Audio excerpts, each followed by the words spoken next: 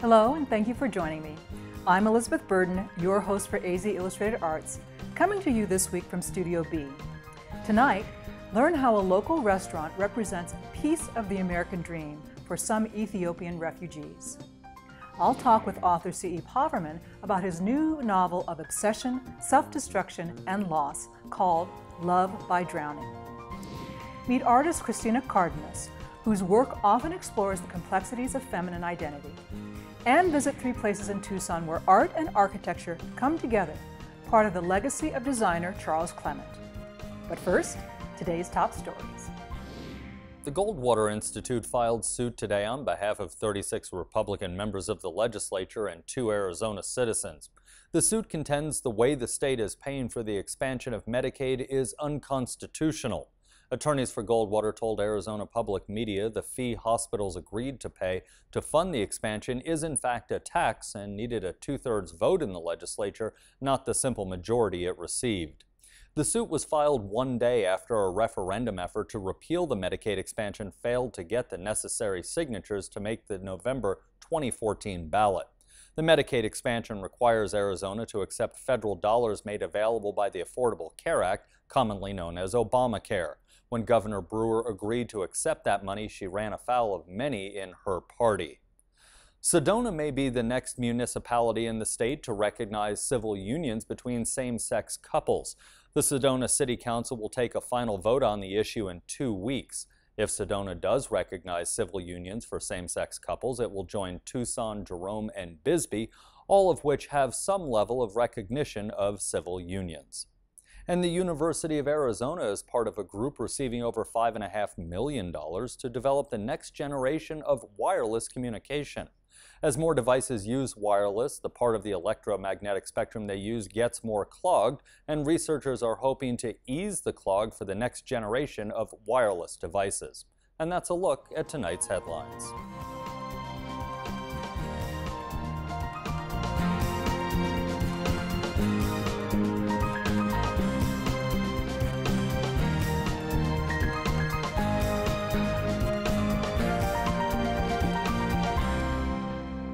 Cafe Desta is a Tucson restaurant specializing in Ethiopian cuisine. In addition to the usual challenges faced by an independent restaurant, there is a deeper story. Next, Luis Carrion shows us how this small business was born out of the pain and devastation and the hopes and aspirations of a group of Ethiopian refugees inspired by the American dream. If you happen to be a fan of ethnic foods, you may have noticed that the options available in Tucson are increasing. A relative newcomer to the local dining scene is Cafe Desta, located just south of downtown Tucson. Smaller one, but for him chicken. Huruy Zerghi is one of the owners of Cafe Desta. He's from Ethiopia. He's tall, lean, and works efficiently as he prepares for the lunch rush. He also has a PhD from the University of Arizona in microbiology. He says the restaurant is now owned and managed by a group of refugees. We try to give an opportunity for the newcomers, the immigrants from Eritrea and Ethiopia, an opportunity for employment. A steady place of employment, a connection with a growing community of refugees, and an important step in finding a sense of place in a new environment. This is what Zerghi says Cafe Desta hopes to provide. He also says that the food is an important part of the overall vision of the business. And here, it's served communally like it was in his homeland. It's almost the same how we eat, and then usually back home, all the kids come together in the circle this way, and the mother watches with different stuff, and then she adds whenever you finish it. Talahon Mola, also from Ethiopia, started the restaurant a little over 2 years ago. He says the vision for the business has evolved over time, but he knew from the beginning that he wanted to serve the growing community of refugees in Tucson. The idea is to have as many of the Ethiopian and Eritrean community to work here. When we visited the folks at Cafe Desta, the workers were busy preparing the food for that day. Mola says that much of the food is cooked ahead of time and served to order with injera.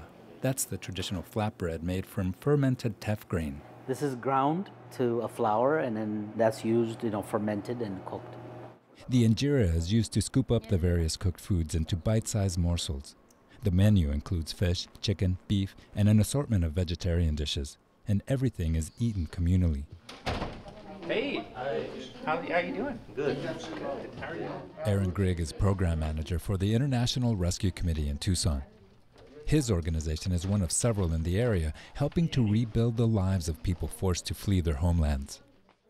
We focus on helping refugees here in the United States who have fled their countries due to persecution or well-founded fear of persecution due to race, religion, nationality, political opinion. Do you still need to talk to Christy? Yes.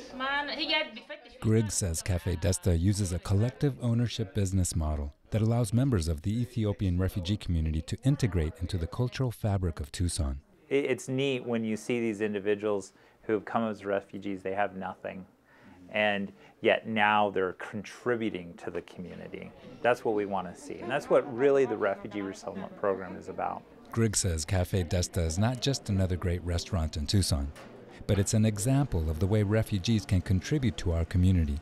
You know, a lot of the work I do in my department is really around helping people that have gone through severe trauma and helping them tap into their strengths.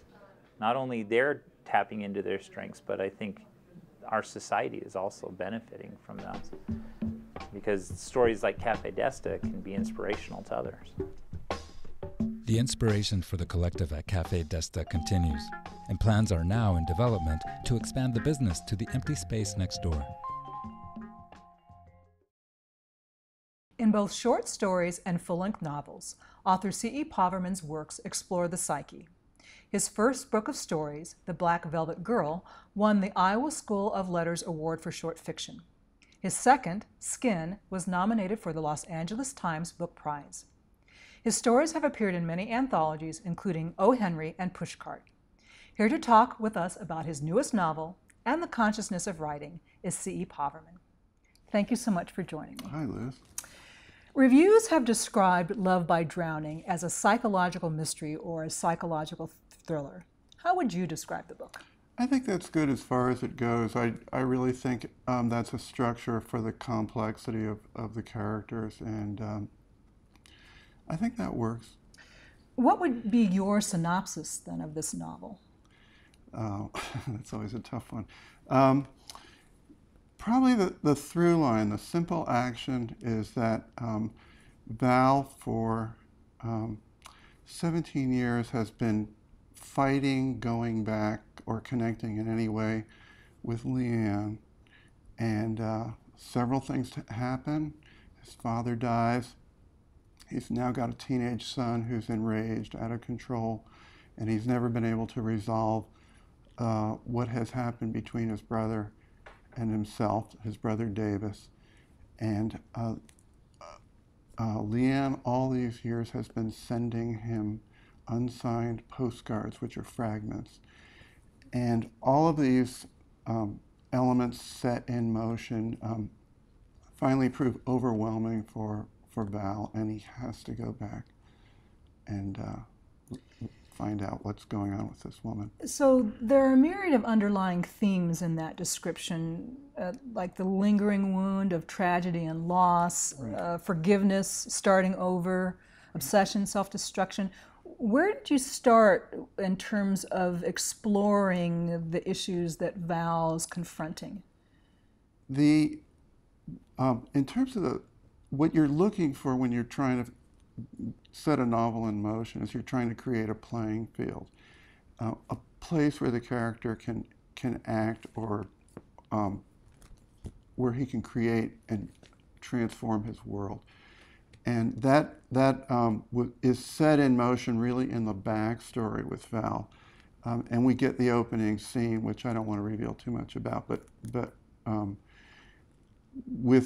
between Val and Davis and the Marlin. And so that took place in 1984. It's now 17 years later. And so that's really what sets, those two timelines are what set the story in motion. Now, a library journal review mentioned that Val and Davis, the two of the main characters, the brothers, were separated by, and their quote was, the crushing weight of paternal expectation. Is that an apt description, do you think? I think yes, I do think that's an apt description. I was a little startled when I read that that review, but when I thought it over, but just that phrase, and I actually thought the reviewer completely got the book. I was very gratified by that. I would say that both the brothers struggle with the father's sense of expectation, each in his own way. You mentioned the three main characters, so Val and Davis and Leanne. In my reading of this, there's something off balance about each of them. What did you find interesting about each? You talk about setting the playing field for them in the novel. Right, what did you find interesting about exploring each of them? Val has a moment when he is in law school and he's working in a prosecutor's office, and he discovers that people lie. The prosecutor lies, and for him, he cannot continue with law school. He can't go any farther. Drops out.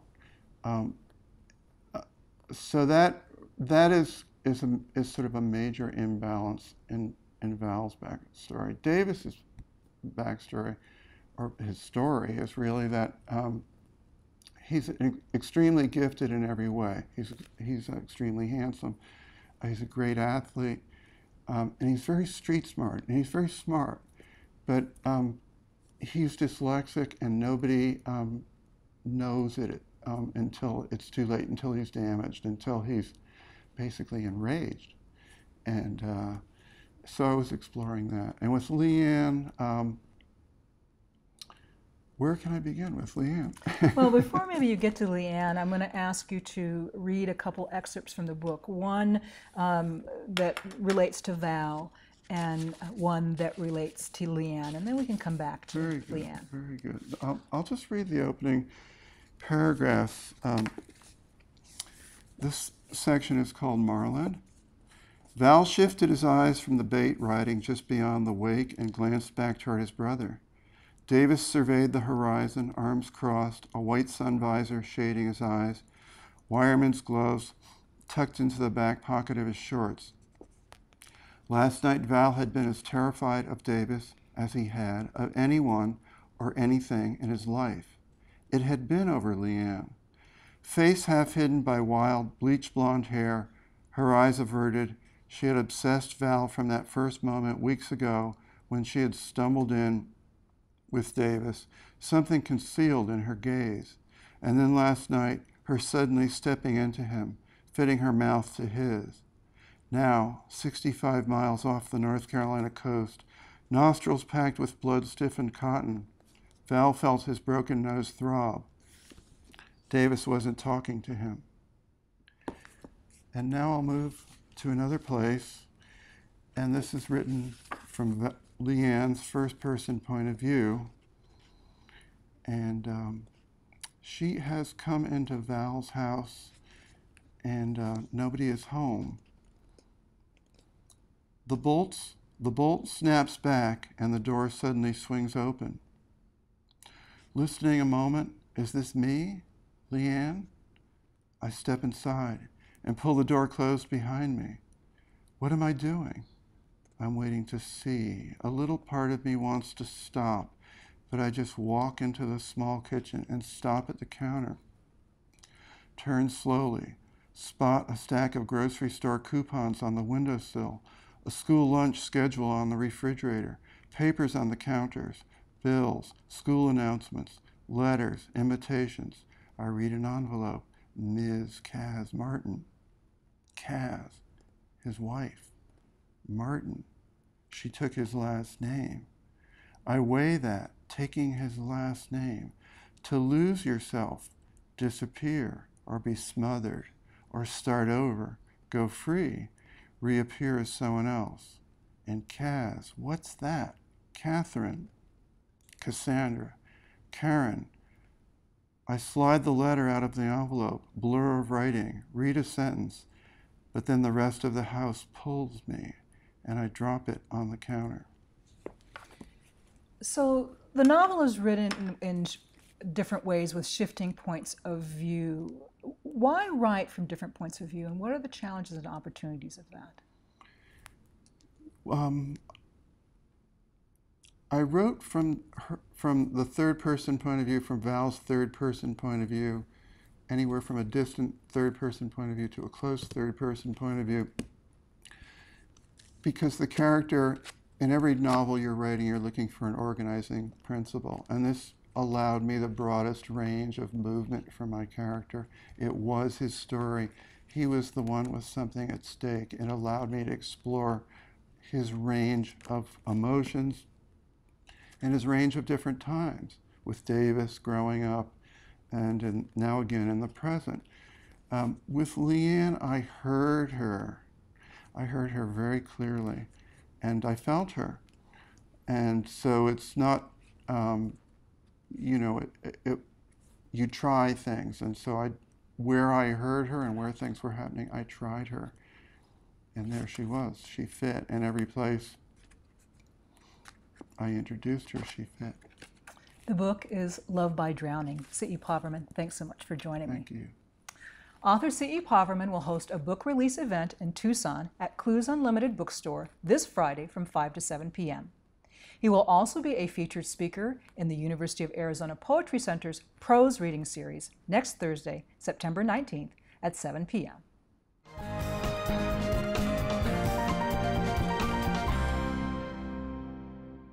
Secretary of State John Kerry met today with his Russian counterpart in Geneva as both search for a diplomatic solution to securing Syria's chemical weapons. Also tonight, the remarkable life story of an internet genius who was almost certainly the first victim of 9/11, murdered as he tried to stop the hijackers on one of the planes to hit the World Trade Center. And we begin a new series where poetry lives. Once upon a midnight dreary. Once upon a midnight dreary. Jeffrey Brown teams up with poet laureate Natasha Trethewey to examine a program aimed at improving the lives of people with Alzheimer's disease.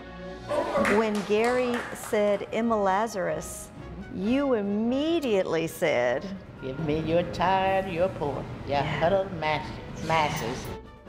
Good evening, I'm Gwen Eiffel. And I'm Judy Woodruff. Those are just some of the stories we're covering on tonight's PBS NewsHour. Air pollution turned waterways acidic for decades. Now it's the opposite. Rivers are turning alkaline because the acid is eating away rocks. We're basically dissolving the surface of the earth. It's ending up in our water. It's like rivers on rolaids. There's a natural antacid in these watersheds. I'm Renee Montaigne. A new threat to water on the next morning edition from NPR News.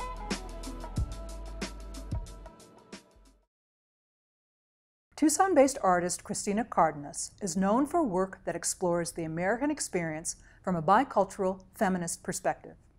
Her paintings are in the permanent collections of museums in the United States and Mexico, including the Tucson Museum of Art. Next, Luis Carrion visits Cardenas for this edition of Open Studio.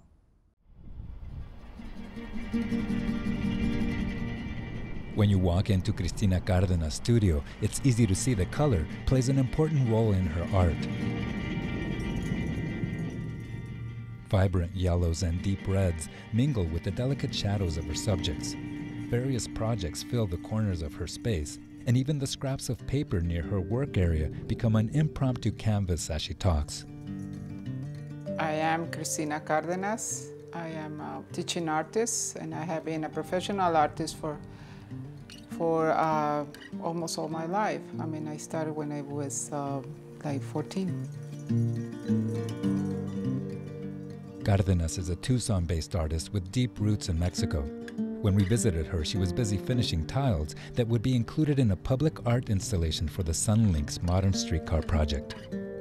It would be interesting to know if I'm the first Latina, Chicana, Mexican artists in Tucson, from Tucson, who get this kind of public art. Cardenas' studio is located in the Citizens Warehouse in downtown Tucson, literally only a few feet away from the passing trains. Well, welcome to Citizens. Among the various projects in different stages of completion throughout the room are several that include images of women. I'm trying to empower women with symbols, and that's why all my women are very strong. At the same time, I want to say that women in culture, we are the ones who really carry the whole history of our town and our people. Cardenas is quick to let you know that her history has deep roots in Mexico, where she first began to study art in Guadalajara. However, she's been in Tucson for decades, and she says she now navigates a bicultural world. I'm exploring being Mexican, being an immigrant, and being foreign. I mean, I'm still not totally from here. And the sad thing is I go to Mexico, and I'm not from Mexico. And they don't consider me Mexican because I left Mexico 20-something years ago. So I had the identity issue in that regard. As an artist with, as she puts it, an identity issue, Cardenas is constantly exploring what it means to be a woman living between two cultures and in the borderlands of her adoptive home, Tucson. In her latest series, she works from images of Pachucas, young Chicana women that she found online on social media. The Pachuca is the one that they dress like a certain style, and they're very proud, and sometimes they belong to a gang. Cardenas, who also teaches art at a local charter school, says the young Mexican-American girls she sees there remind her of the identity struggles that she herself has navigated. My students really give me the ideas where to go, and they're such beautiful girls. I mean, all dressed up for high school, all makeup, a lot of makeup. It's like, fashion parade or something. Cardenas says her impulse as a young artist trended to the political, and she dealt with immigration and border issues for much of her career. It was all political. It's all about the border. However, Cardenas says she's evolved and in recent years turned more to her own personal experiences to guide her art. It's my desire that every piece is telling you a story, and is telling you my story or the story of my community.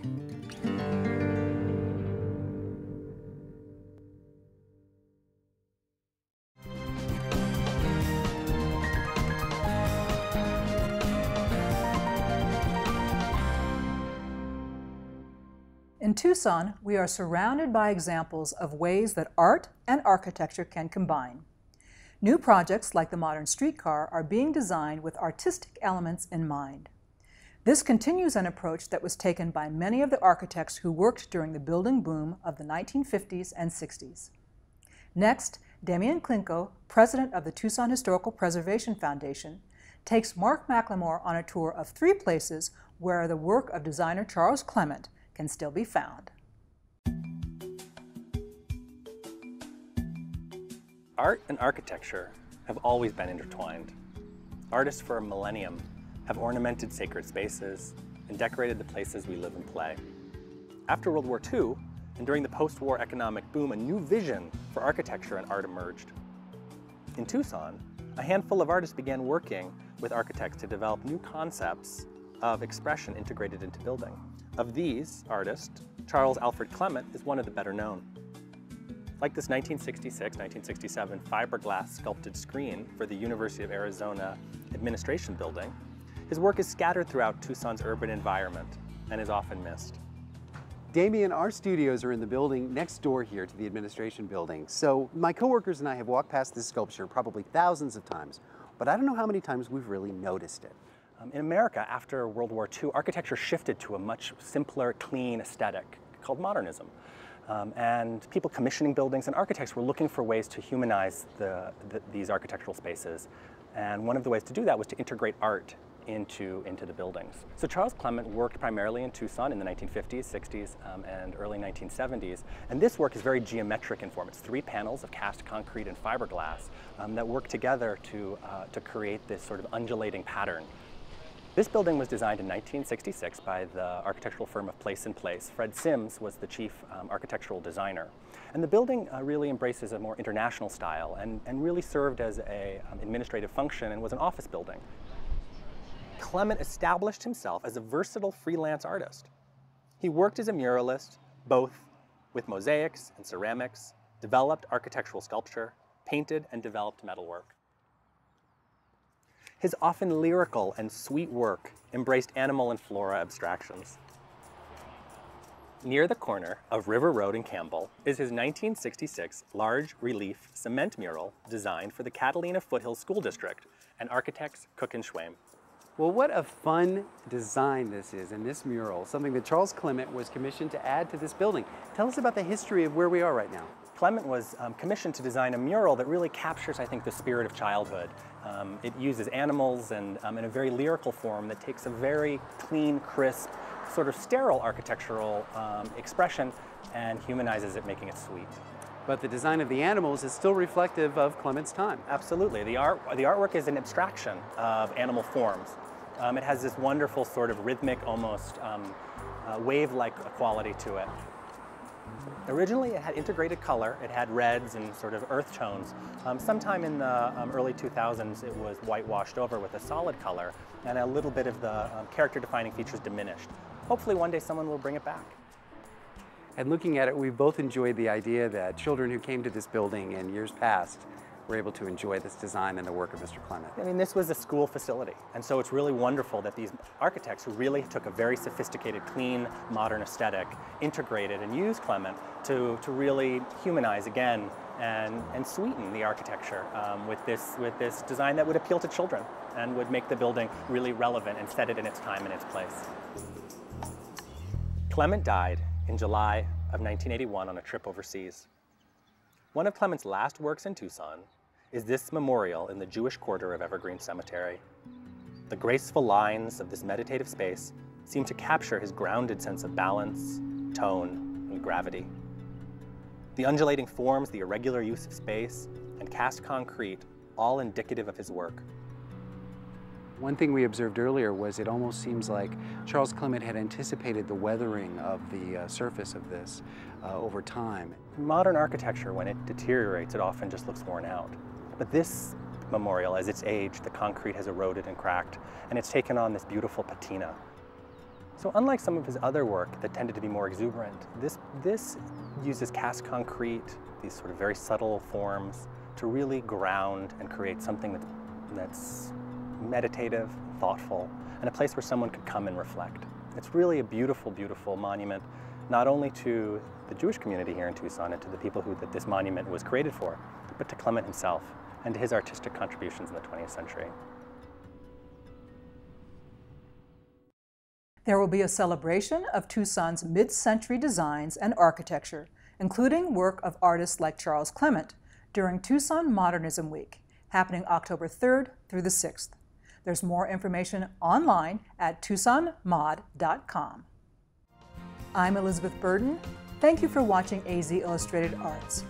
To post a comment on any of our stories or to keep up with the latest news, visit our website, azpm.org.